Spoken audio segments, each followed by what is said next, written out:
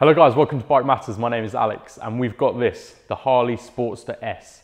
Fantastic bike to look at. Is it fun to ride? Let's find out.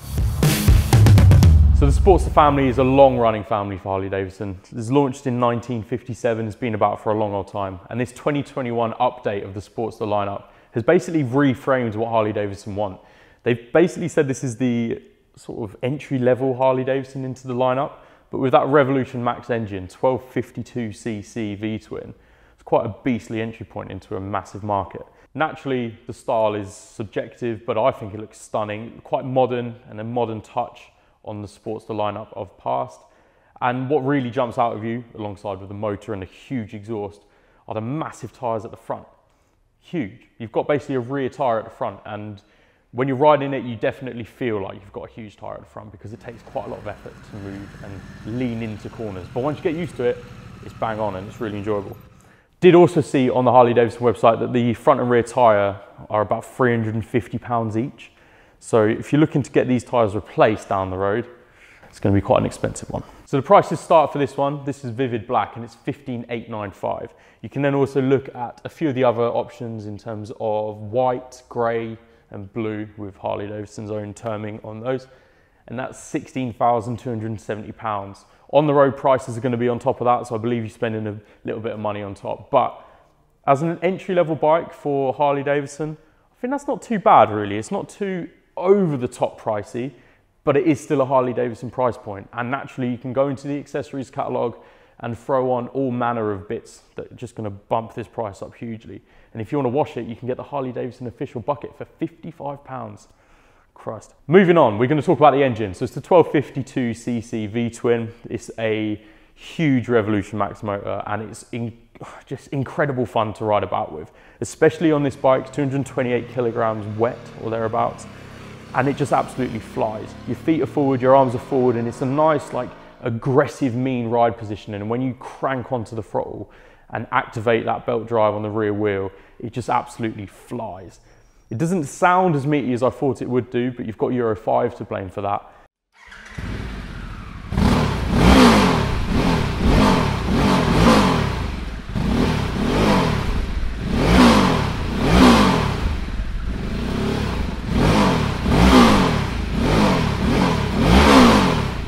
Okay, just jumping also into the engine just to add in, I forgot to say this, it's actually a stressed member in the frame, so it holds a lot of the weight there and that allows Harley Davidson to reduce some of the weight. So overall, the weight itself is 228 kilograms and that's when it's in running order, so full capacity with the 11.8 litre tank filled.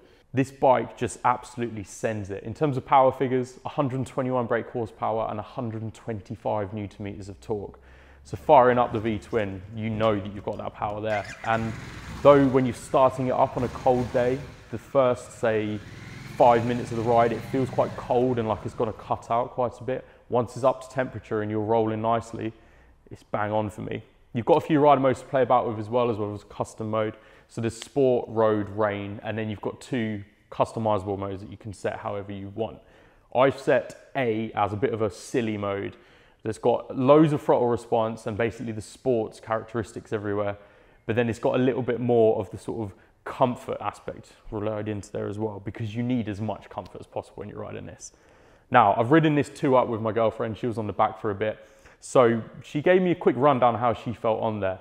There's no grab rail, so she had nothing to grab onto, but as standard, this bike doesn't come with any pillion bits. You need to add on, I think it's 400 and something pounds to get the pillion accessories on here in terms of the seat, the backrest and the pegs. No grab rail, and the backrest is a little bit far away, so she was holding on to me because she had nothing else to hold on to, and the distance between her back and the backrest was quite sizable. And because you've got nothing to grab onto, to me that's a bit of a confusing one really. She also said that when you were riding along, the bumps at the rear were so noticeable. You can adjust the rear with the preload, but we went over a couple of pretty minimal bounces. And because it's only 30 odd mil of travel, she just basically got rocketed up and landed in the seat. And it was a bit of a scary one for her, bless her. But everything was fine, everything was cool. The seat height is 753 mil. Front suspension is all customizable as well. You can link it all up and you can do the preload and I believe the compression, but you've only got 90 mil of travel to play with. So overall, I mean, when you want to feel the road as a rider, the Harley Sportster S certainly makes you feel the road, because there's just so little in the means of travel in the suspension that you feel everything. It's like a Ryanair landing where it's just absolutely firm and you know that you've hit the ground because it's so firm. But for the most part, if you stay away from the bumpy roads, it's really nice to play with. It's really smooth, and with the big tyres, it just cruises calmly. You've got to really feed it into the corners, and there's a lot of counter steering going on to actually get it in the right place for a corner. And there's a little bit of mental work to actually get into how this bike rides and how it sort of feels on the road. But once you get over that hurdle, especially mentally, how to think how you're going to ride this bike, it's really good fun to ride. Naturally, as a cruiser, you're going to be doing a lot of town, city stuff, as well as then going to cafes and then doing some back roads bits. Been on the dual carriageway on this one, and just basically all manner of riding, especially commuting to work and stuff like that. And it's been so easy to ride and so enjoyable to just get on and go for it. It does coax you into riding a little bit quick sometimes with that motor, and you know, there may have been some alleged top speed runs on the cards, but for the most part, it's very cruisy. Just jump on it and have a nice cruise and just feel like you're a proper Harley rider, which is always a bit of a plus point. I've also shown this bike to a mate of mine who's a real big Harley fan. He's got loads of chopped up Harleys, and he's basically running a garage where he does all sorts of Harley work. And he said instantly, this bike looks like it'd be great fun to chop up. So Harley fans, both myself as a sort of distant Harley fan that's been riding this thinking, yeah, this is really nice, with family members that ride Harleys, to even people who are well into their Harleys and chop them up. Seems like this ticks all of the boxes. So there's a few bits that aren't so gleaming on this bike. It's not the perfect bike by any means. You've got 6 gears, but I found it quite awkward to sometimes get into gear and actually make use of those 6 gears. Of course, feet forward, it's always going to be a little bit different anyway, but it just feels like the traditional like clunky box that you've got to work with. Again, Harley sometimes point at that being like a sort of selling point, that you really feel like you're working with the bike and getting it to do what you want. But when you're working with a seamless gearbox, which just goes up and down effortlessly and can find neutral when you want it and not between, say, 3rd and 4th, that's what you want. You want a seamless gearbox. And for me, it was just a little bit of a niggle. Moving on to the switchgear in general, I feel like there's just a little bit too much going on. You've got, on the right side, you've got your music controls and your mode button. Mode button's fine where it's placed near the throttle, absolutely fine. But then you move to the left side and there's just buttons everywhere.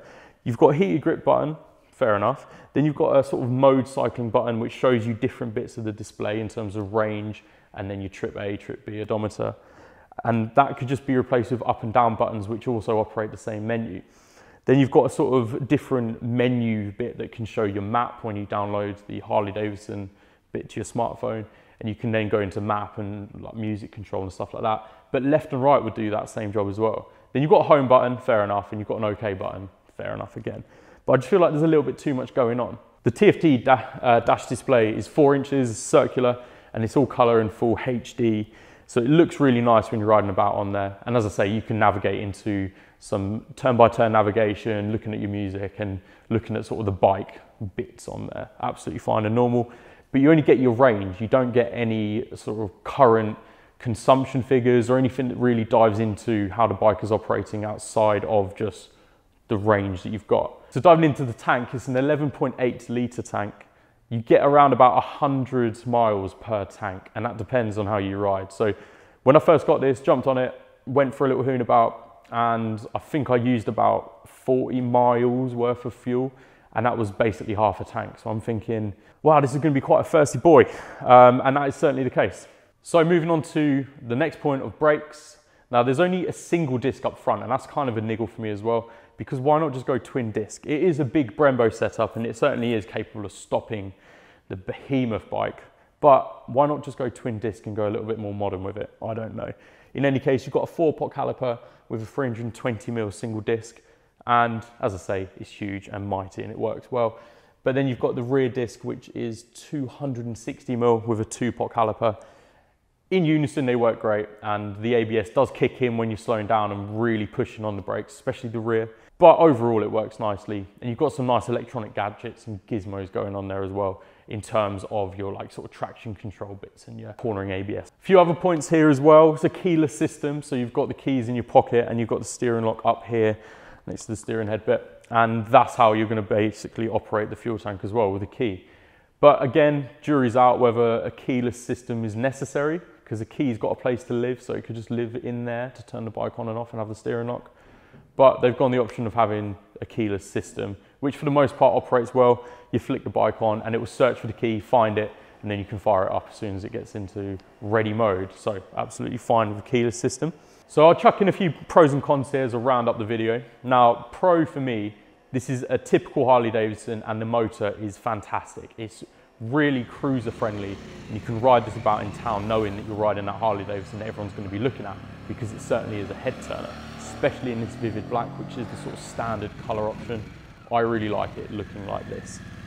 So that's it, the style, the way this bike rides is beautiful as well, and because it's so unique. There's not really much out there that has this same rider ergonomics and feel, especially with that front tire. And once you get your head around it, I really enjoyed it. So I can imagine riding this in California is going to be great fun. And that Revolution Max engine is just beautiful, really works nicely. Negative points for me, if only it had a bigger tank. The tank looks huge, but it's only 11.8 litres. And when you're riding this about how I imagine Harley Davidson would intend, you're going to be drinking through the fuel and you're probably going to get about 80 miles per tank. So that means stopping to fill up quite often. Next negative is going to be the gears. Sometimes it just feels a little bit off. I wish it was just a little bit more streamlined and a little bit more seamless to flick through the gears. Again, Harley Davidson fans might be up in arms in the comments saying, but that's just what it's all about. Don't get me wrong, it's not too bad, but just wish it was a little bit simpler. Final point is the suspension just being way too firm. I know you can customize it and set it up, but because there's such little travel to play about with, it just feels like if you were to take this 2-up with some luggage on, like maybe some soft pannier bits on the left side, I just feel like you're not really going to be able to tour for too long before you A, have to fill up, or B, just get a sore ass from jumping up and down and landing everywhere. Just wish it was a little bit longer in the suspension travel market. But in any case, this bike has been fantastic to ride. Of course, this is the first impressions. We're gonna have the ride review with the final thoughts shortly to follow, so stay tuned for that. But overall, this bike's been great fun. I've loved riding it. The Harley Davidson Sportster S is a work of art in my eyes. If I could afford one of these, I'd probably put it in the garage, but I wouldn't go to this as my only bike. I'd only add to it. And when you're looking at adding to your garage with a 15K bike plus, maybe not quite, but certainly love the design of it and I really like the way it rides. So it definitely turned my head at least. So give that a consider if you're in the market for a cruiser. If you fancy watching something else, why don't you give one of our top 10s a go? We've got top 10s on basically everything. So see if there's something there that takes your pick or takes your fancy. Like the video, comment down below to let us know what you think of the Sportster S, and subscribe as always. But thank you so much for watching. My name is Alex. Ciao, and I'll see you on the next one.